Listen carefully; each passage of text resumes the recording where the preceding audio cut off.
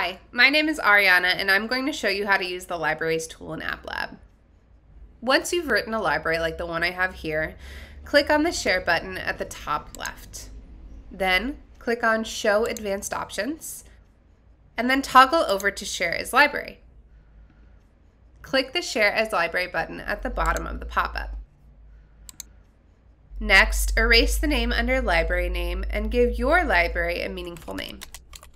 I'll name mine List Operations, one word.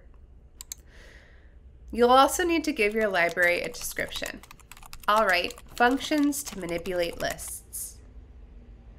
Under Functions, you can select all or just select certain functions. I'm going to select them all.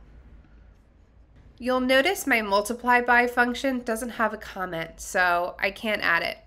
So make sure you give all of your functions comments first. Now I'll click Publish. You can copy this ID to share with anyone else or share with specific people, but I'm also going to show you how to view any libraries from your class.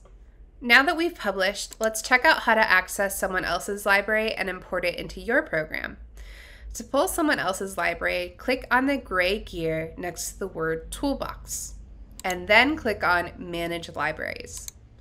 You should see any libraries you've created as well as others from your class under Import Library from my class. To add a library to your program, simply click on the plus button.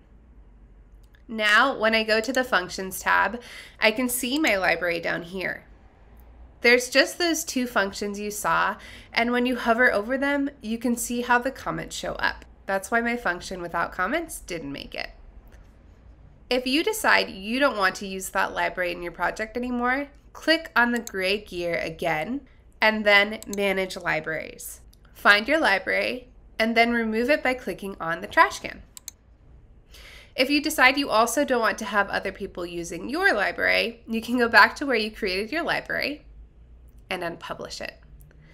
I'll click on the Share button, then Show Advanced Options, toggle over to Share Library, and click the Share Library button. Finally, I'll scroll down in the pop-up box and click Unpublish, which will make it so that it's not shared with anyone anymore.